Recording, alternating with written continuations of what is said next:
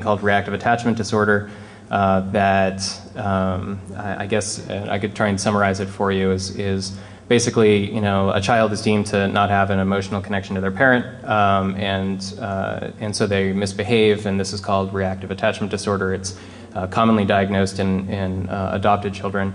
And so Federici has a proposed treatment for this therapy where the person administering the treatment, sometimes the parent, sometimes the therapist, restrains the child, pins them down against their will for hours on end, and basically, I don't know, it seems like hugging and whatnot. It's weird. And then after all of this is done, after the child's been broken down, they go through this process to try and reform the bond. So Advocates for Children in Therapy is a group of people made up of nurses and psychologists and actually survivors, because this therapy has produced survivor groups, survivors of this type of therapy, that are trying to stop it. And so to give you some context, there's a Law and Order episode out there. I don't know if maybe some of you have seen it, but it's about a girl that's smothered in a blanket as part of a therapy session, and she dies. And that's based on the case of Candace Newmaker, who was a young girl that was suffocated and killed as a result of this treatment. So Federici legally engages Advocates for Children in Therapy for libel and slander because they're trying to stop his practice. So Advocates for Children in Therapy decides they're going to restructure their page so that people can draw their own conclusions. They're going to essentially make an academic argument and use quotes and whatnot. And this is partly because, because that's a good idea, and partly because truth is a protection for libel and slander. I'm going to give you an example of something that was DMCA'd off of. So this is one of Advocates for Children in Therapy's sites. So you can kind of clearly see that there's some quoted text over in this area, and then there's an academic citation, and it gives the page number, the publisher, everything that we were taught to do in school, and everything that copyright law clearly tells us is fair use. Enter the DMCA. Federici finds out about DMCA takedown notices, and he files a notice against Advocates for Children in Therapy, who are currently hosted or were hosted with this Ma and Pa hosting shop. So Advocates for Children in Therapy are kicked off of this Ma and Pa hosting shop without the ability to even file a counter notice. So they wind up moving to a large provider that will stand up for them, and they go to Network Solutions. Well, Federici files a counter notice a takedown notice to Network Solutions, and again, they're kicked off without the ability to file a counter notice. And the significance of this time is that I guess the legal department at Network Solutions got involved and decided no, they shouldn't.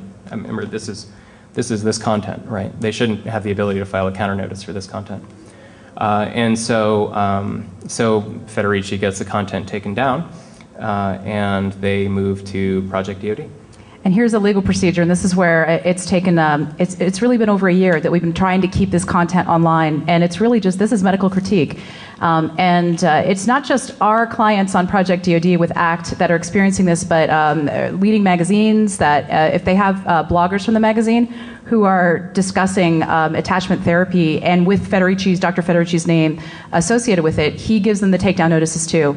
And they have a big legal department, so they fight it. But if you didn't have those type of legal resources, going through this procedure on your own would be just very difficult. And well, here we go. So takedown notice is filed. The entire site comes down. So there's no critique anymore. ACT stuff is down. We allow for a counter notice. Take it down for 10 days. Content comes back up. The upstream provider gets harassed, and that's when we call the AFF for some assistance.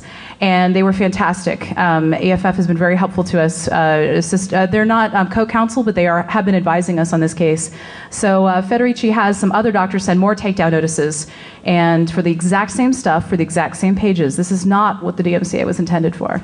Yeah, and I just want to point out, too, that our major contribution at this point to censorship resistance is simply that we followed provision number 2 here, which is we allowed for the user to file a counter notice. In our experience at this point, the vast majority of internet service providers aren't even allowing this to take place. I'll give the exception to Google. They tend to do better with this, but most of the other internet service providers, as we'll show later, have problems with this. So 6 months goes by. We're like, okay, great. Okay, maybe this is fine now. We're all right. And then Dr. Federici has an attorney in Virginia file a takedown notice for the same content again. So here we go again. So we now decide to use, that's it. We're going to fight this. We're going to waive the safe harbor provision. We're going 5112F, which means that if we win this, attorney's fees, I'm pro bono. Actually, all the attorneys on this have been pro bono. But if we win this, we get attorney's fees covered too. But it pretty much says that if you file takedown notices that you know are fraudulent, you can be held liable for that. So the arguments are made in main court, and they dismissed for lack of personal jurisdiction. It actually was a little procedural, kind of like a thing in the case that we are working on, but we are going to appeal in Virginia. That's coming up. So Federici files another DMC takedown notice, third time, same content, and we're now going to Virginia to pursue this. So common abuses for this. Fair use is not a magic bullet. It's a shame because under copyright law, one of the things that was really important, if you are going to be getting protection for your copyrighted material, you must allow for fair use. It's part of the trade-off. Just like for patents, you must make a disclosure of the secret thing that makes your thing special. But if you don't have fair use, there's some copyright material that you're not going to be able to access. So the statutory waiting period is equivalent to a denial of service attack now. I mean, that's similar to the one of the hypos that we used, if you, as we've seen from the Google statistics as well, that we showed in an earlier slide, this is being used for corporate advantages, and this is not legitimate use of the DMCA. So the backdoor takedowns, Chris is going to talk a little bit about that as well, and this is an endless chain of attacks. If you didn't have a pro bono attorney, doing this for over a year becomes like a part-time job, and the ISPs aren't willing to take that on. So leveraging a counter notice to discover one's identity is another thing we've noticed that has been really unfortunate, is that this is something that, as an attorney, we didn't expect this, but any of the pro bono attorneys, shall I say any and all, that have assisted with this case, we've experienced some pretty serious online libel.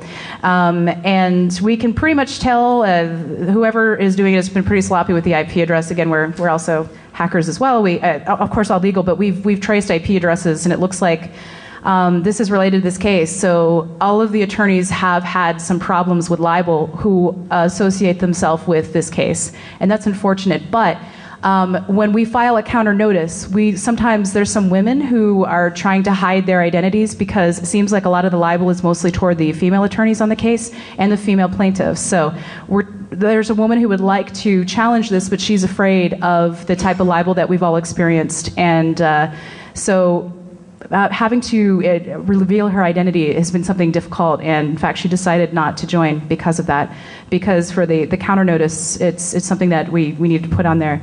And the ISP's liability, this is difficult. Not all ISPs will do what Chris has done, so he's done a really great job standing up for this, and it's what Project DoD is all about. Yeah, and I'll talk more about that later. Just that linking a disinterested third party that cares about profit to whether or not content stays up is just a bad idea. We have Lentz versus Universal coming up. This is a case that EFF is working on in California. And if this case, I believe, is still in the appeals process, it's not complete yet. But we're hoping the resolution for that will be that you must consider fair use when you file the takedown notice. The complicated part of that, though, is to determine if it's fair use, you're most likely still going to have to go to court. Your ISP is not going to really, I shouldn't say is not, but most likely not going to stand up for you and analyze this stuff. Fair use is getting hard to determine as well. When you talk about, like for music with sampling, and it becomes a legal argument. Did you take the heart of the copyrighted material? But in our case, we found it was a lot easier. You should be able to say a couple sentences from a book that someone has published, or from one of their public presentations. They said this. If it's properly attributed, that's fair use if you use it. And for critique purposes, it's even a stronger protection. So it's hard to use fair use as a defense against the DMCA, which is a shame because it's not what the DMCA was supposed to do, I believe. But in our experience, 5112F is hard to use, and we have some jurisdictional issues with 5112F as well. I know, which I think the jurisdictional issues are going to get interesting if there's the ACTA is passed, because then you're talking about takedown notices being filed from people in other countries. Where are you going to wind up resolving those cases? And We've had that problem already. We're getting some stuff from Australia. As you know, you've perhaps been reading that Australia is becoming, the censorship there for material is becoming really challenging. So we're getting some takedown notices from Australia. We're thinking, wow, that's going to be really complicated, considering international law, how and if we're going to respond to that. Another thing, too, that I just, when you guys leave the talk and you're looking at news articles online is that when you see a lot of the, I think it's great that there are some wins happening against the DMCA at this point, but a lot of them are related to fair use. And just like Lenz versus Universal was, but fair use is really something that you need to fight in court. It doesn't stop this sort of pre-court, guilty until proven innocent attack on people. And so it's great if you want to defend yourself in court, but the real trick, and trust me on this, is to stay out of court, period. It's time consuming, it's expensive, it takes forever, so we need something that helps people stay out and not be legally engaged. So I want to give some examples that we've come across of fair use abuse. In 2005, we hosted 2 domains, walmart-foundation.org and the 700club.org. We hosted them for about 2 weeks. They were, the 2 people that made the sites were part of a subversive media class at Carnegie Mellon University. And they had made the sites as a sort of social commentary on these 2 nonprofit organizations. There was a good satire. The articles were funny, but it had the same sort of look and feel, the same way you'd see like on The Daily Show or Colbert Report. Anyway, Walmart and the 700 Club filed DMCA takedown notices for this content. And of course, to maintain our safe harbor, we said, okay, well, the content has to come down, but you guys can file a counter notice. And these 2 users, they're students, they're art students. And they really struggled with the idea of trying to file this because, of course, it's fair use that they have to defend. And if Walmart or the 700 Club wanted to take them to court, they'd be up against the legal might of those organizations.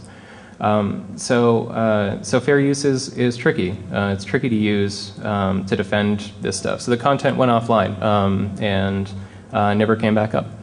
And so then the other one, of course, is Project DoD versus Federici. And by the way, the reason we covered Project DoD versus Federici in the beginning of the case is not only because it's interesting and we can talk about it and I think people will find it interesting, but Federici happens to hit every single abuse case that we're going to talk about. Like, he's really skilled at looking at this and finding, think of him, he's like a security researcher, but for law.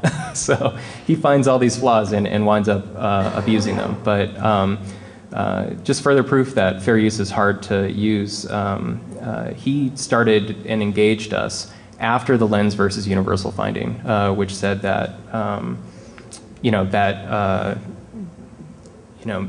it's a misrepresentation, or I should say that it's a necessary precondition to the elements of notification that one must consider fair use. And so that didn't stop him.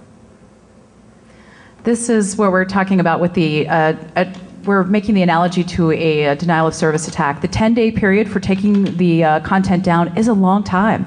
And when you're talking about O days, or you're talking about competitive advantage in the marketplace, 10 days is a long time if parts of your site, and at times we've had to take down significant parts of people's sites to meet the statutorily required 10-day period. Oh, and I wanted to note that we were mentioning counter notices. If you receive a DMCA takedown notice and you don't want to go right out and hire an attorney to defend you, I would check out chillingeffects.org.